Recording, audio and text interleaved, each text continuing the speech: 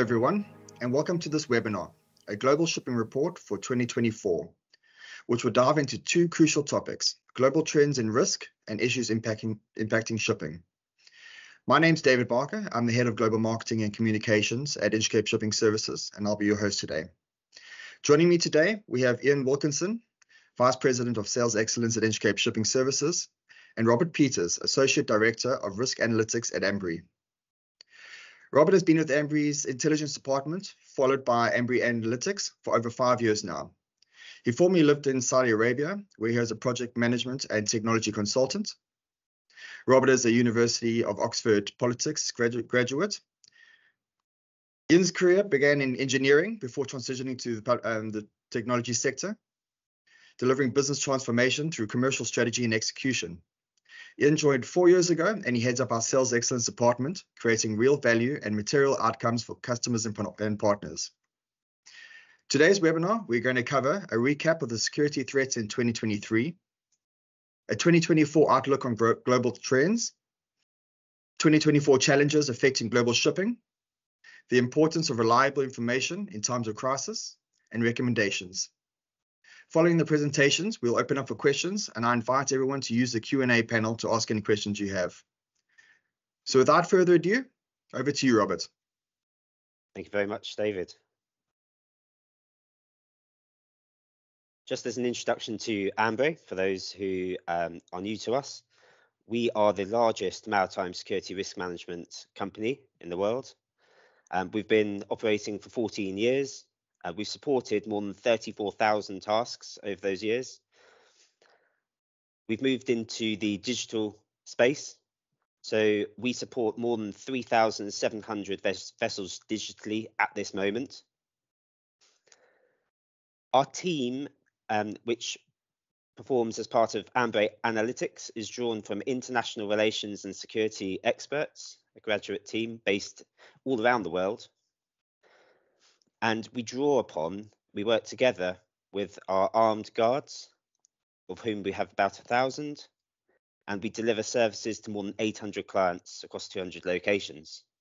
What's fantastic about Ambrey, working as an analyst, is that we get to put our recommendations into practical effect. So today we will be advising armed guards on the water. We will be working with our training team. We'll be in communications with our operations team, and we'll be advising clients yet to embark through our account management team.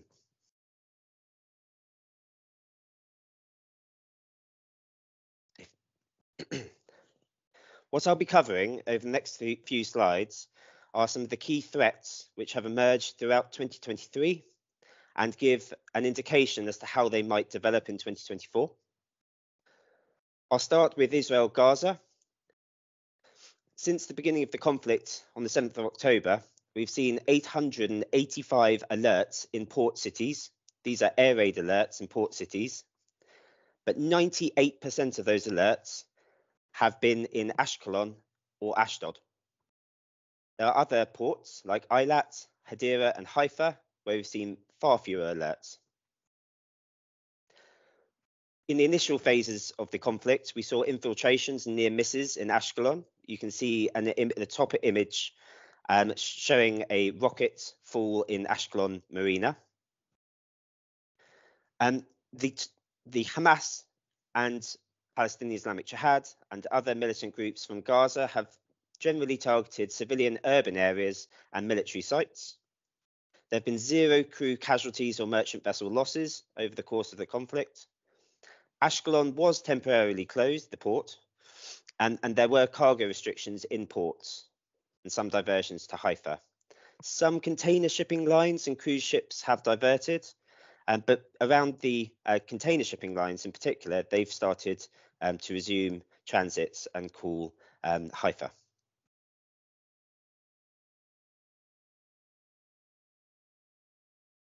In terms of outlook, you can see on the right-hand side a graph showing the number of air raid alerts per day over port cities. You can see that this dramatically reduced after the first couple of days. Now, Hamas and the PIJ capability is largely exhausted, or it has been destroyed by the IDF. As a result, the risk to vessels calling Ashkelon and Ashdod has reduced considerably. Now, in terms of the longer term outlook, the politics of the reconstruction of Gaza and the post-conflict security arrangements will be critical. Right now, a ceasefire is under discussion. This is a longer term ceasefire. It's been mooted as 30 days to 60 days. Hamas would like a longer term ceasefire. In terms of a longer term solution, Israel has demanded the removal of senior Hamas figures from Gaza. Hamas has rejected this so far, but we'll see how these negotiations play out in the longer term. In terms of regional spillover, the regionalization of this conflict happened fairly quickly. So Hezbollah and some Hamas units in Lebanon joined the conflict on the 8th of October. And we have mapped where the air raid sirens have been triggered in Israel. You can see here that the vast majority of those have been limited to what is called the confrontation line, so parts of northern Israel. Hezbollah has not wanted or needed a full-scale conflict. And in terms of needed, what they're seeing is they are displacing Israeli settlers in these areas, and that is a victory for Hezbollah. And there's pressure, political pressure, on the Israel War Cabinet to do something about that and to return those people safely and securely to their homes. Hezbollah largely respected the November ceasefire, which lasted for a few days. However, Lebanon has not implemented a UN Security Council resolution which instructed the removal of militants, the Israel side of the Litani River in Lebanon, and called upon the disarmament of armed groups, including Hezbollah. Now the Israeli War Cabinet is exploring negotiation options, but is keeping other options on the table. So there is the risk that Israel will have to launch operations in southern Lebanon. But that isn't imminent. In terms of another part of the regional spillover, of course, there's been Israel and US Houthi conflict. So the Houthis started to target Israeli territory since the 19th of October. This was with long-range unmanned aerial vehicles and missiles. This did cause significant business disruption. Eilat port calls have fallen considerably as a result of the targeting. However, due to the range of Israeli territory and due to the interceptions by the US, Egypt, Israel, even Saudi Arabia on an occasion, have meant that the Houthis have refocused their efforts onto denying merchant shipping affiliated with Israel from crossing the Bab el-Mandeb and the Southern Red Sea. So from the 14th of November, the Houthis threatened Israeli-owned shipping. On the 10th of December, the Houthis targeted companies trading with Israel, so which were not directly owned, operated, or managed by Israeli companies. And on the 11th of January, in response to the threat to merchant shipping at large, the US and UK launched airstrikes against Houthi military targets, and subsequently the Houthis threatened US and UK shipping, and that has continued until today. The Houthi target choice is deliberate, but can be outdated. They can be using out-of-date publicly available information, and they have not been thorough in deconflicting interests. So, for example, we've seen vessels which have loaded in Russian ports, which have been targeted, and we would not expect the Houthis to want to target those interests.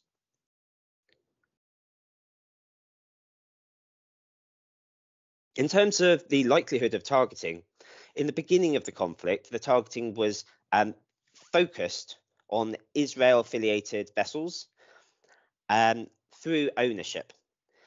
And it was assessed to be an unlikely probability that a particular vessel would be targeted.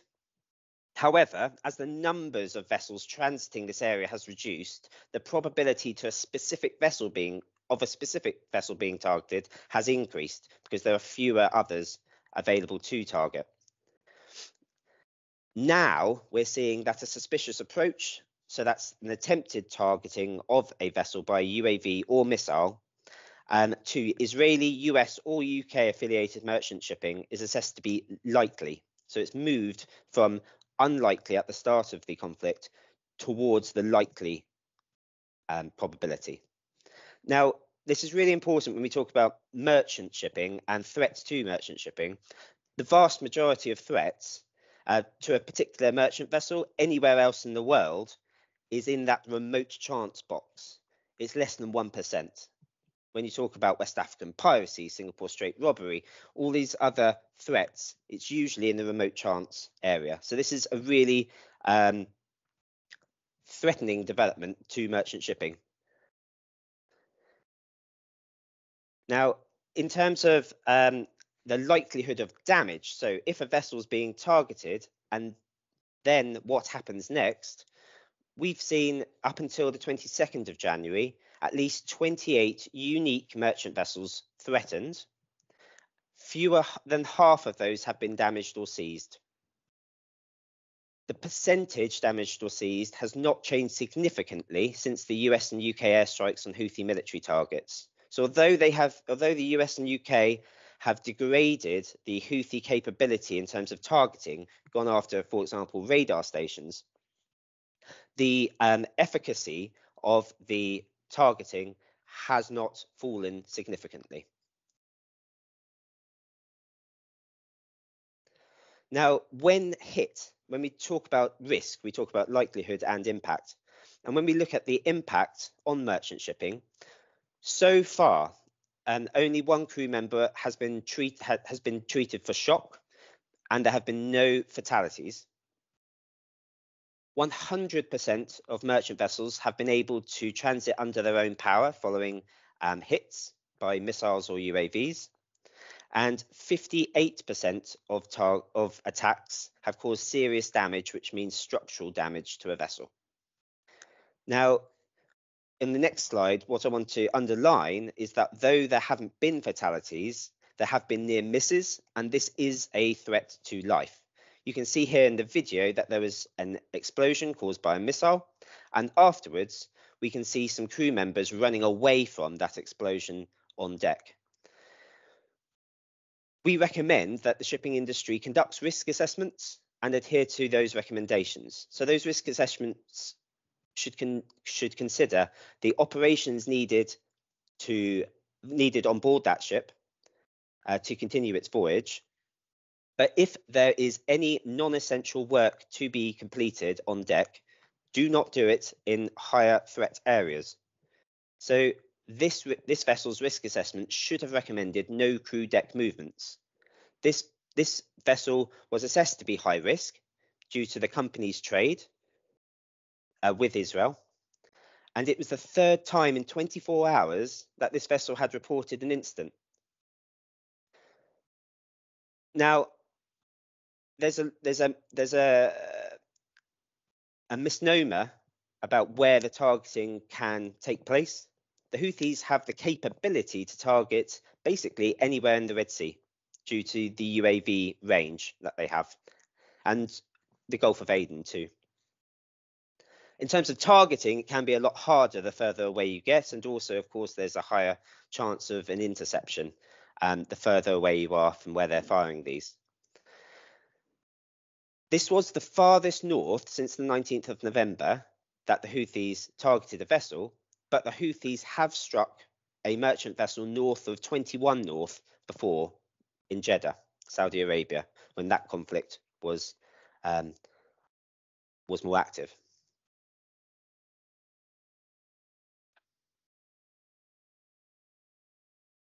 In terms of outlook, I've produced a graph here on the right, which also shows Houthi threats to specific merchant vessels over time, what you see is from the day one of when they started to target vessels, an increase and then a decrease as vessel traffic started to reroute away.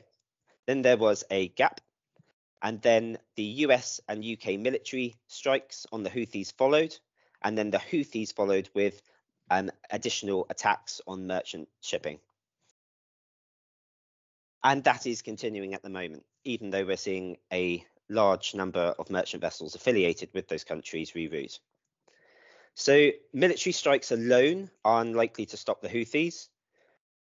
The Americans have announced that they will designate the Houthi organization a terrorist organization, which will come into effect in the coming weeks unless there is a de-escalation. These sanctions could actually trigger a humanitarian crisis in Yemen. So they should not be done lightly, because they will affect ordinary people in Yemen. In the short term, more vessels associated with Israel, the US and UK will reroute, and we've seen that. However, purely Chinese, Russian, Greek, Singaporean, Turkish shipping is highly unlikely to be impacted and is continuing through. Now, there is assessed to be a threat to Israel-owned shipping, so a narrower pool of ships, after the Israel-Gaza conflict is resolved or is subject to a prolonged ceasefire. And this is because what we've seen is an anti-Zionist rhetoric coming from the Houthis and a popularity amongst some elements in Yemen for the Houthis for targeting Israel-affiliated merchant shipping. And we've also seen their backers in Iran continue to target merchant shipping for the last few years, which I'll come on to. In terms of the wider context for the Red Sea and the Gulf of Aden, there has been a de-escalation of the conflict with Saudi Arabia through the involvement in the Yemen civil war. We assess that this will likely last, the de-escalation will likely last, but that the threat to Yemeni government-controlled oil and gas exports is likely to persist because this is a negotiating lever for the Houthis. Now, in terms of the risk to the north to south Cape of Good Hope trade, Somali pirate action groups have returned and have attacked 2 bulk carriers recently. These PAGs hijacked a bulk carrier and boarded another up to 600 miles offshore Somalia, so operating at distance. And I'll come on to the reasons why we assess them to be doing that. Right now, there's an ongoing negotiation for the release of that hijacked bulker, and the ransom negotiations are talking about a ransom in terms of millions of dollars. The cause is political instability in the Puntland region of Somalia. It is not to do with particularly counter IUU fishing, as is a common narrative. So the president of Puntland sought re-election. He achieved that, and he chose not to rotate the presidency to the next subclan whose turn it was. And other subclans have been disempowered. And we know that some of the pirates involved in this hijacking were drawn from these subclans. Control of the state, so access to the presidency, access to other positions within the Puntland administration, was important for revenue distribution within these subclans.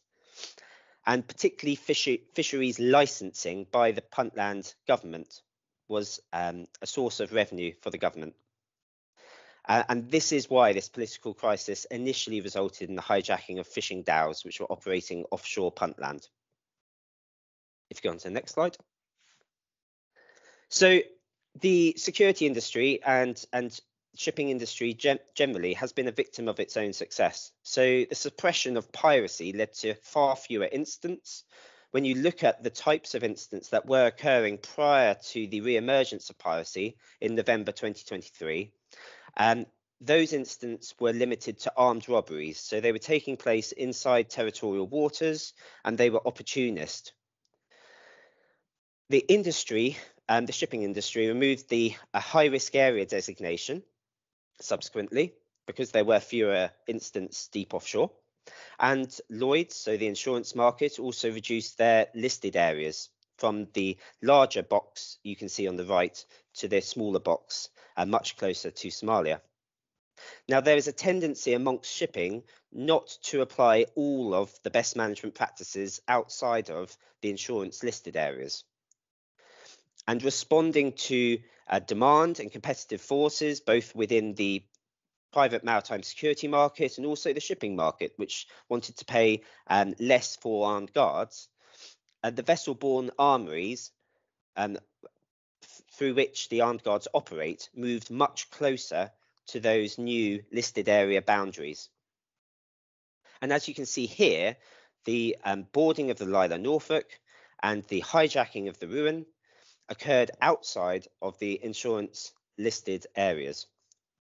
Now, point defence, in terms of what's next, point defence, so defence of vessels, is essential because vessels can wait for 24 to 48 hours for navies to arrive in this area because this is such a vast area.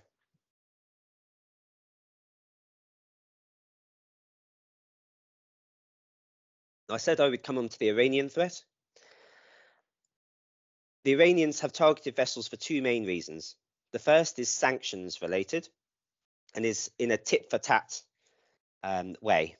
So, for example, in 2023, the US seized Iranian oil on board a tanker called the Suez Rajan, and they issued a fine in the multi-million dollars for that. And in response, Iran seized the tanker carrying US-bound cargo and harassed other US merchant shipping.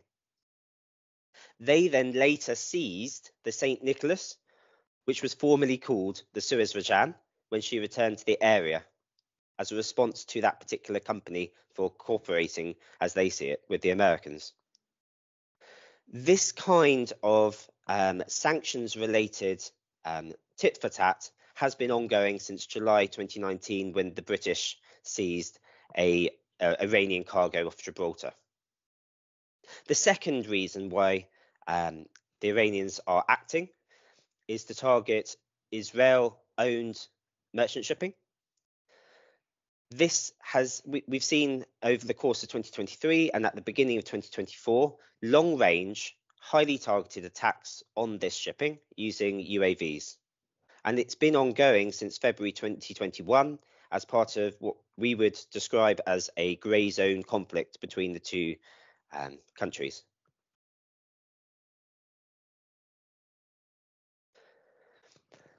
One of the implications of the attacks in the Red Sea have been that merchant shipping is likely to consider bunkering towards the east, towards Singapore. Sorry. I'll wait for the slide to load. There you are. Sorry. So that's fine. So in 2023, we saw an increase in the number of reported incidents.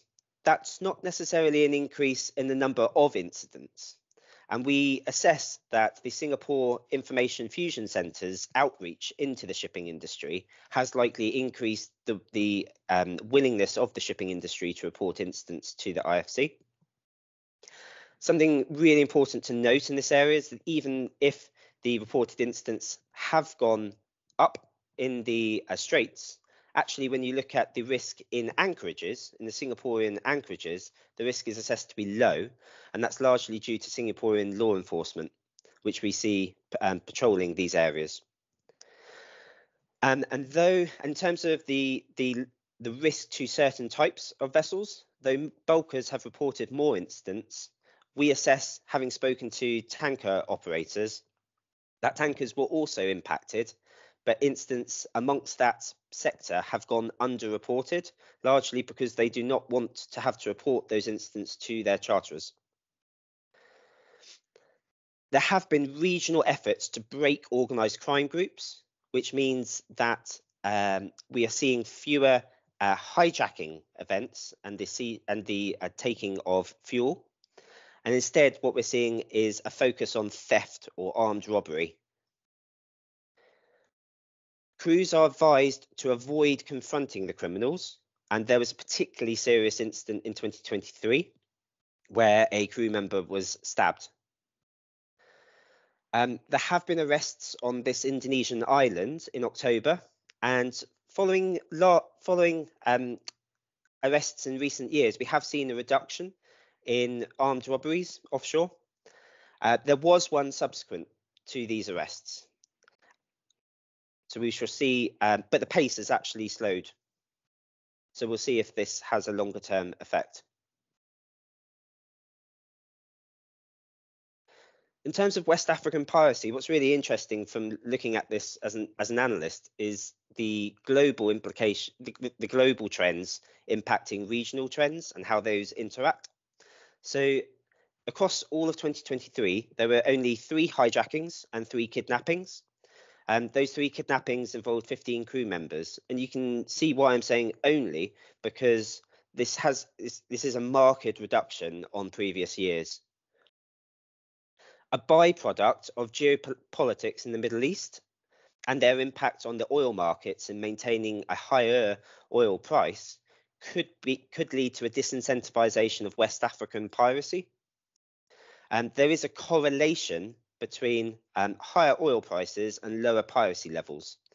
The pirates can make more money as organized crime groups, protecting the export of illicitly refined products than they can from kidnapping crew members. The incidents that do occur are assessed more likely to impact bunker product tankers and commercial fishing vessels which rely upon those bunker product tankers, as the oil price is relatively high.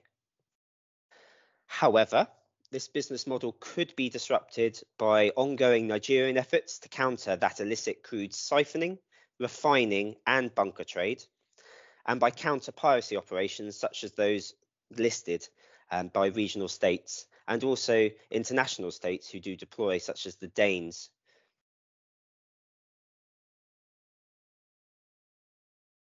As we come round the Cape and move upwards, there is a risk, or a safety risk. This isn't a security threat as such, though it can develop in rare cases as a security threat. And this is mainly a safety threat to business disruption of merchant shipping. There are pockets where you see large movements of migrants and asylum seekers from Africa towards Europe and the Canary Islands. The Senegalese and Spanish Coast Guard are active in the Atlantic, where there are fewer merchant vessel interventions as a result. But they do tend to travel in larger groups than what you see in the Mediterranean. And in the Mediterranean, most operations are carried out by NGOs, so non-governmental organisations, charities, who operate their own search and rescue vessels and pick up migrants and asylum seekers from vessels leaving Tunisia and Libya. Now, some of those vessels are actually financed by the German government, and we have upcoming elections in Germany, which might influence the funding of those NGOs. Now, in terms of impact on merchant shipping, what tends to be the impact? So they tend to get diverted towards migrant boats, which can incur fuel costs. And it can impact their number of days on hire, and it can also impact whether or not they can fulfill their contractual obligations at their next port of call, whether they can reach there on time. And on average, we've calculated that the impact on a merchant vessel responding to one of these events is around $500,000. Now, there is also reputational damage if they do not respond to these events. So NGOs and charities call them out if they do not respond. And they also call them out if they return those people to Libya or Tunisia, where they've come from. Now, there is another element to this, which is that most merchant vessels are crewed by 20 people, 10 to 30 people. They are not equipped to accommodate the numbers of people that we are seeing on the water, where you can have literally hundreds of people on board fishing boats or dozens of people on smaller boats, which are unseaworthy. Now, having to manage their safety is a challenge. Now, some of these people, particularly if these merchant vessels are destined for Libya or Tunisia, some of these people do not want to go back there. And they have self-harmed and they have threatened to harm crew members. So you've seen some high-profile cases where migrants in a minority, vast minority, but significant, have threatened crew members, and you've ended up seeing military responses to support those merchant vessels. And lastly, I want to finish with the Russia-Ukraine conflict. So in terms of merchant shipping, not in terms of the land war, but in terms of merchant shipping, there was a major shift in 2023 when the UN Black Sea Grain Initiative was not renewed in July. As the negotiations failed, Russian and Ukrainian forces targeted one another's port facilities. So they went after, for example, grain silos, fuel depots, and the Ukrainians extended their attacks geographically early this year. So they have targeted St. Petersburg and Ust-Luga in the Baltics. Now, a lack of damage to merchant shipping whilst each side were attacking port facilities indicated that both sides wanted to show restraint, particularly for easily attributable attacks. That means if there's an attack on a port facility and it's claimed by the Ukrainians, if there's an attack on the Russian port facility, it's likely conducted by the Ukrainians, and therefore it is more easily attributable. However, a bulker was hit. The K-Max Ruler was hit whilst she was in Yuzhny by a Russian air-to-surface missile, and it killed the pilot. And that was the only merchant vessel seafarer death in 2023 caused by a security event. Sea mine events offer plausible deniability. So at the outset of the conflict, the Ukrainian side laid hundreds of mines to prevent an amphibious attack on places like Odessa. And after the non-renewal of that grain corridor, the Ukrainians accused the Russians of laying sea mines in the new Ukrainian unilateral grain corridor. Now, in September, 2 general cargo ships suffered such serious damage that they were grounded to avoid sinking, and 3 others reported incidents. And when you look at the traffic in the areas where these vessels hit sea mines or were very close to sea mines, dozens of merchant vessels had gone through there over the previous months. So, and we also saw an incident where a sea mine exploded behind a vessel, which appeared to be therefore a bottom sea mine, and it was these bottom sea mines which the Ukrainians accused the Russians of laying. So it does look as if the Russians were laying these mines in these areas, and that's why you've seen this uptick in damage to merchant shipping over the course of 2023 since the non-renewal of that grain initiative. Now, in terms of outlook, if the Russians were able to move the front lines back towards Mykolaiv in the west, northwest of Crimea, more than a dozen stranded merchant vessels could once again be at heightened risk of collateral damage, where we've seen missiles being fired across the river, the Bug estuary there. And we've seen that merchant vessels have been exposed to that collateral damage in Kherson and Okhotsk over the last few months. And on the last slide, I'll just summarize what we can do about this. So this is from our digital side of things. We also, of course, have our armed security. and maritime security liaison officers. So we provide a service called Fathom, which is a platform which contains all the incidents, our analysis, our own dynamic elevated threat areas. We provide that mainly to company security officers and underwriters. Guardian is, so this is a full-blown security as a service, getting your vessel from A to B as safely and securely as you can. This would include recommendations for armed security or not, depending upon your particular vessel and your particular route. And it manages your risk throughout that voyage. And in terms of Sentinel, this is one of our newest digital products. This is an intelligent advisory service.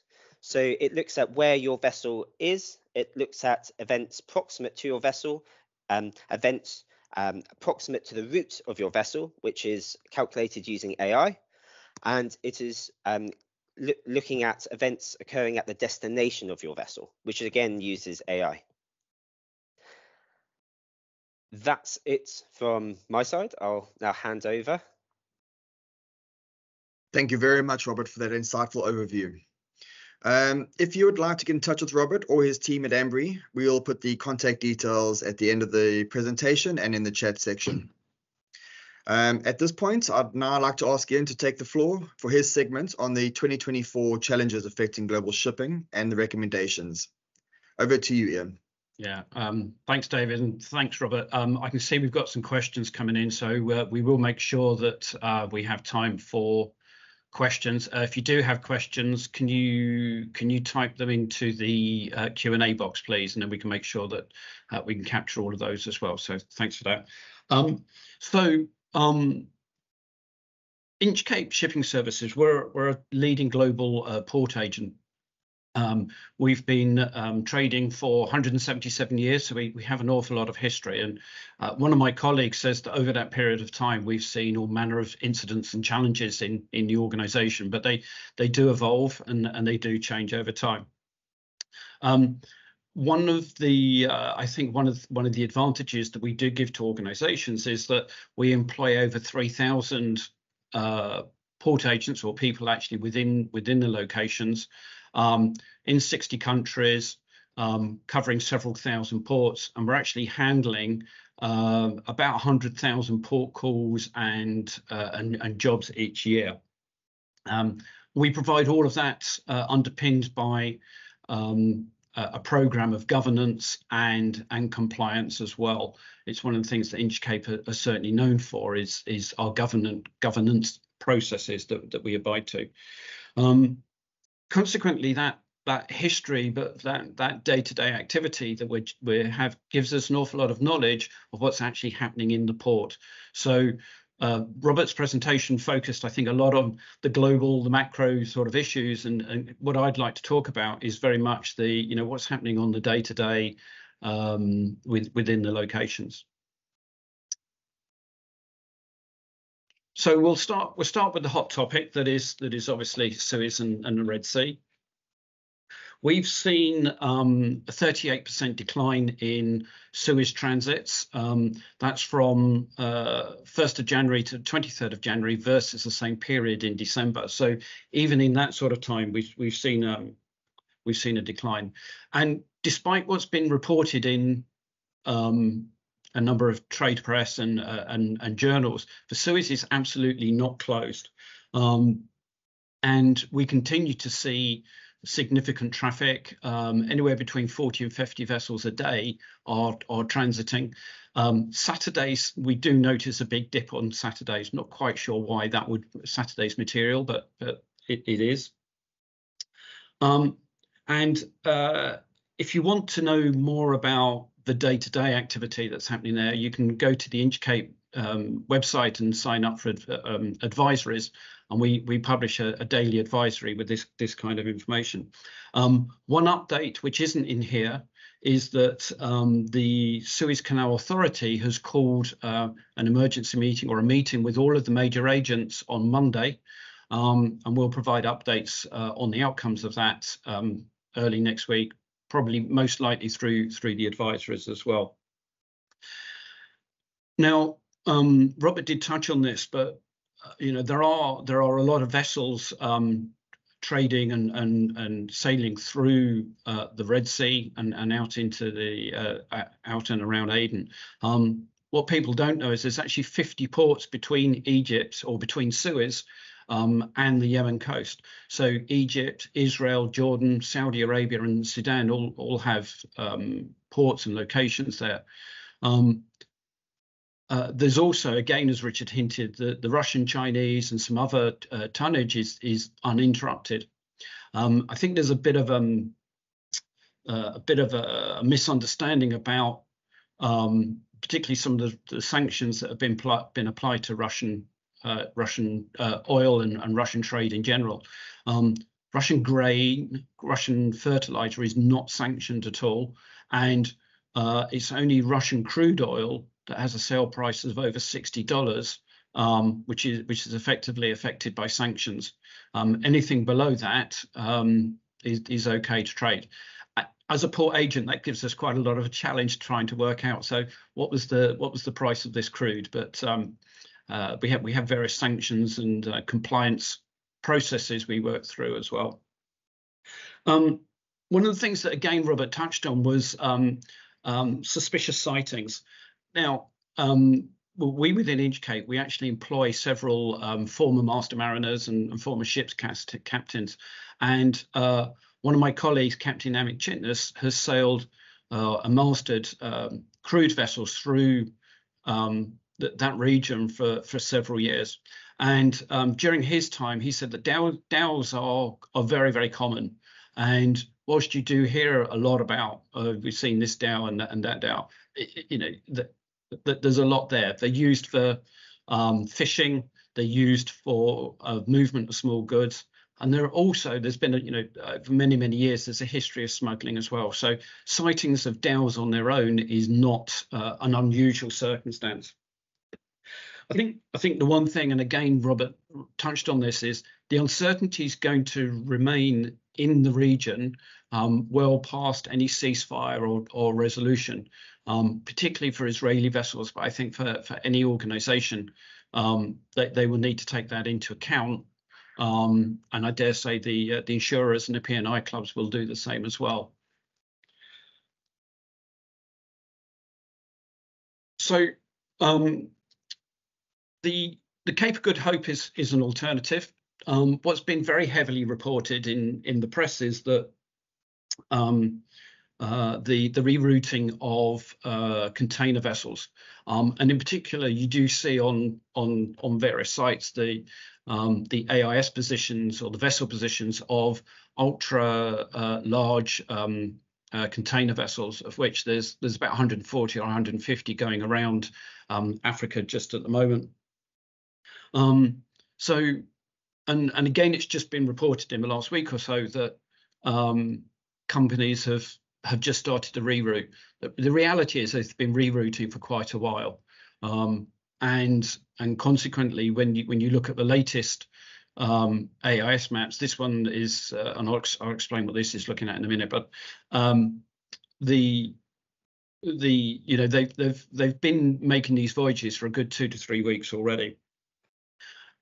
Complications it actually gives is that clearly you're going to need husbandry, you're going to need bunkering, but these are already available. There's lots of capacity, there's lots of supply at Gibraltar, Algeciras as you come out of the Med, also around southern Africa, and in particularly around Port Louis in Mauritius as well. So there is capacity, and there is availability and slots for these as well. Now, I spoke about container vessels and how it's very obvious that there's very few around Suez and Red Sea. When you look at the tankers, the larger tankers, you can see that it's a much more confusing image. So this is of LR1, LR2, ultra large and VLCC tankers in the region. Snapshot I took on the 23rd a few days ago, and you'll see that clearly trade around West Africa, in and around the Arabian Sea continues, and it's it's not as black and white, perhaps, as you may see with container vessels there as well. One last comment on this before we move on is that weather can play a massive part in disruption as well. So Port Louis in particular in Mauritius has been closed for a couple of days off and on over the past few weeks due to some cyclones that have made berthing there very, very difficult. But I think one thing that is clear. No, it's okay, David. You can go on to the next one. The one thing that is clear is the industry is adapting.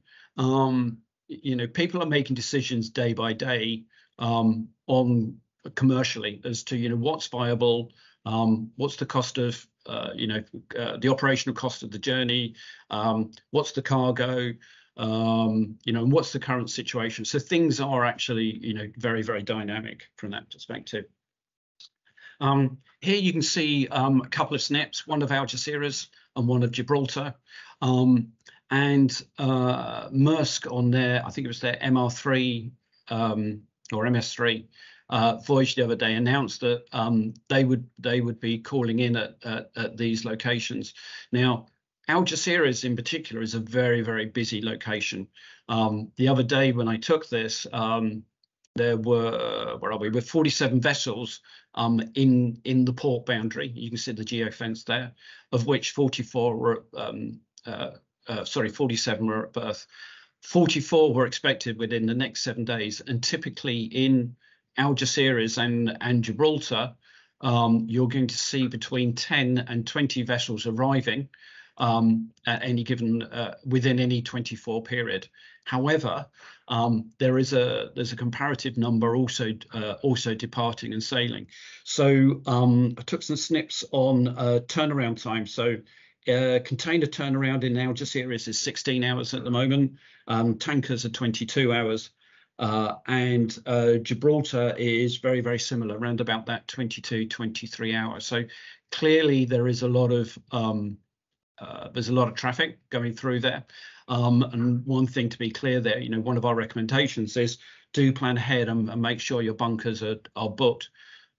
There is capacity, but you just want to make sure that you're going to get the slot you want as well.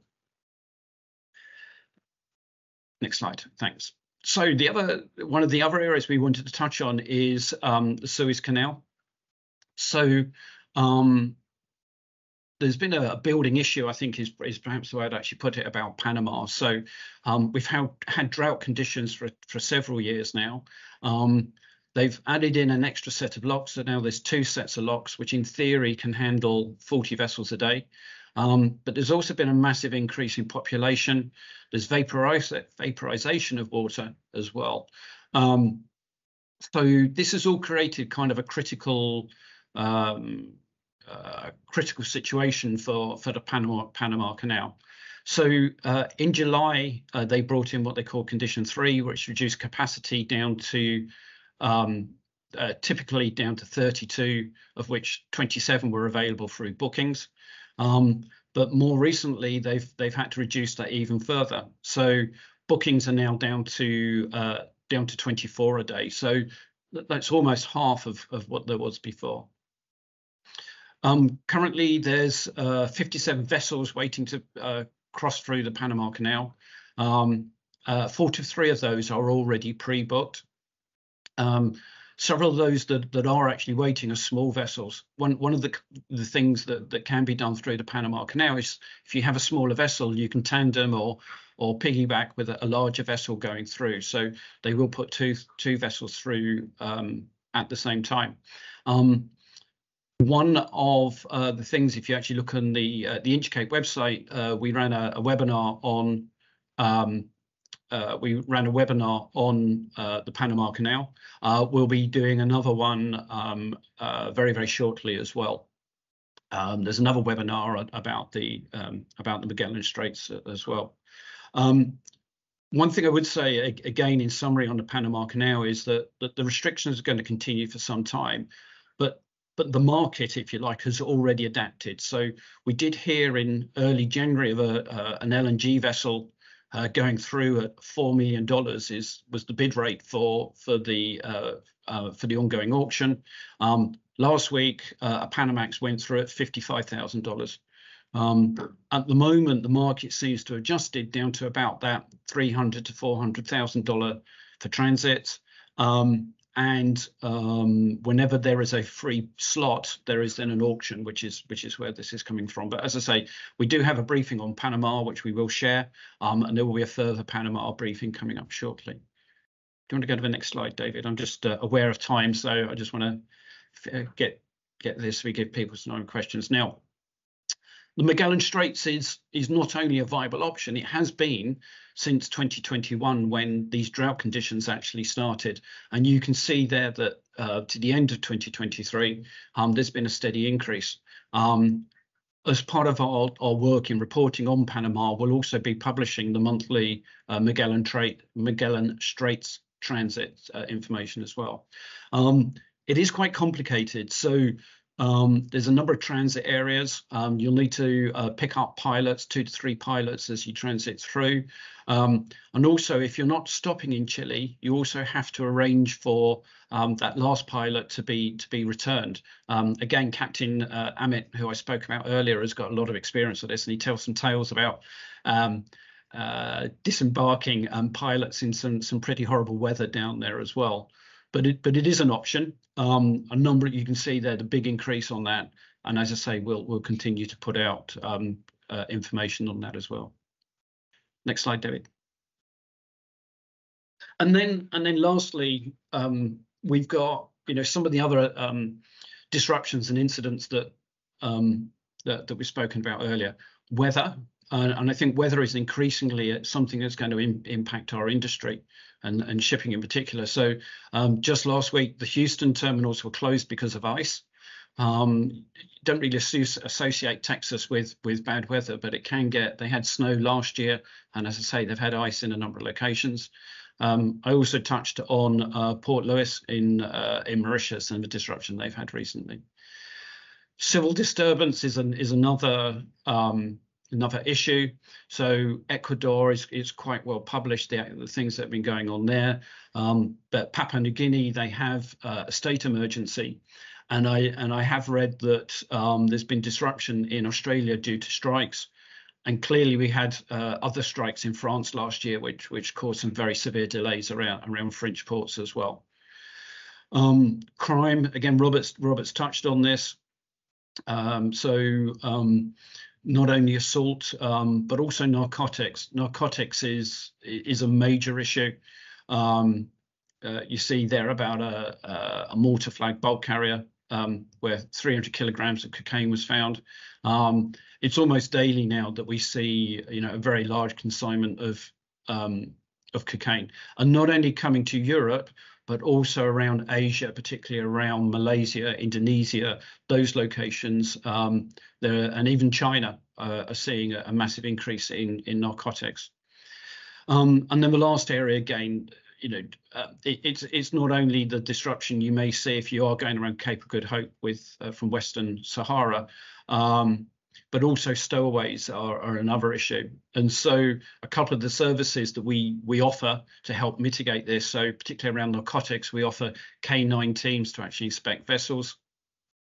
And around stowaways, we can offer stowaway inspections and obviously other security services in partnership with Ambrey as well. Next slide. So this is my last slide.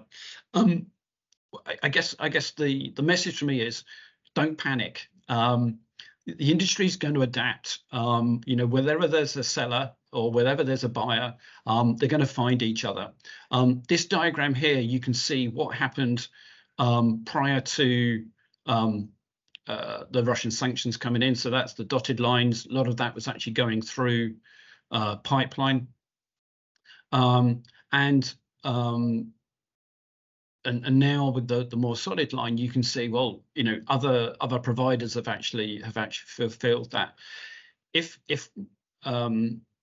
Israeli or American or UK cargoes are not able to go through the Suez, or vessels going from Qatar and that area around and back through the Suez, chances are they'll go to China, or they'll find another route. This is from our friends at Kepler who very kindly provided this. The market is going to adapt. It's absolutely going to adapt, and those trends and everything will become clear in very, very short time, I think. So recommendations from Inchcape is build a network of trusted data sources and data providers. So people like Ambrey, people like ourselves, we have what we would call human intelligence. We have people sitting in ports that can certainly advise and guide. Do a thorough risk assessment. And I know a number of people have served in various navies and various armies and various armed forces, and we have a phrase of the 5 Ps. Perfect preparation prevents poor performance. And basically that's about planning. It's about thinking about what might go wrong and then training your mariners. So as we saw in that video with the vessel strike, that the mariners need to be aware of the risks and trained accordingly, how to get to the citadel if there is an issue, and that kind of thing as well. And I guess one last phrase I'd leave you with is there's no replacement for forethought. Do consider all possibilities and activities that may happen on your voyage, and work with your trusted information providers and service providers to fulfill on that. So I'll stop there. David, do you want to highlight some? I think we've got a couple of questions. Yes, thank you very much, Ian. We have a question. Do you foresee any risk regarding Egypt and the Suez Canal? 2, how is the Houthi situation impacting India? Is there any real chance Houthis will stop the situation and will calm down in Israel-Gaza conflict? I can comment on that if you like. The negotiations, so the Houthis started to target merchant shipping in response as part of their contribution, if you like, to the Israel-Gaza conflict. If there is a ceasefire, which could be negotiated soon, we may see a reduction in threat, particularly if it's a longer term ceasefire. Having said that, the Houthis did not abide by the November 2023 ceasefire, so we will see. In terms of the targeting of Egypt and the Suez Canal, that has not happened so far. We do not expect that to happen. The Egyptians are acting as mediators in the Israel-Gaza conflict. They've intercepted missiles, UAVs over their airspace, but have not contributed to the US-UK military strikes on the Houthis, and we do not expect them to do that. I have a question here that I think, Ian, you could probably speak to. Has there been any impact on cruise vessel rerouting due to the Red Sea situation? How will the congestion evolve in South Africa due to rerouting around the Cape of Good Hope? And then the third part of the question, will rail connections between the EU and China start to get overbooked and see freight increases? Well, on the cruise, we're coming to the end of the cruise season. For those of you who don't know, cruise is very seasonal. So at the moment, we're seeing Southern Hemisphere cruise being that's kind of the current season. So Australasia, South America. We have seen a bit of disruption around South America in terms of particularly around Ecuador as well. What we will see, and we actually are receiving inquiries from, is those vessels will transit between the seasons. And so over the coming months, we're being asked about rerouting vessels around Cape of Good Hope. So will there be any impact? Yes, but they'll go around Africa. So we're actually seeing that now. That kind of leads into your next question about congestion. So and it's interesting. David's actually he's currently in London, but he's normally based in Durban. So there's not really congestion around Southern Africa. What we're typically seeing is people requesting bunkers in Europe or Singapore, and so there is disruption in Cape Town, but that's due to local sort of taxation or financial issues there. Durban, we're not really seeing that much congestion, and then the only other issues is really around Mauritius, which are weather, and there's more than enough capacity in Mauritius and availability of bunkers there. So it is, it's normally day to day. There's a storm, therefore you can't come into the inner port in Mauritius. It's not that much of a major issue that we've seen, and again the market will adapt very, very quickly, and but there's no shortage of bunkers of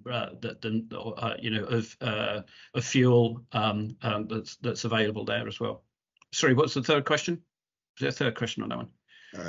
I moved off of foot. 1 second. It was, will rail connections between the EU and China start to get overbooked and sea freight increases?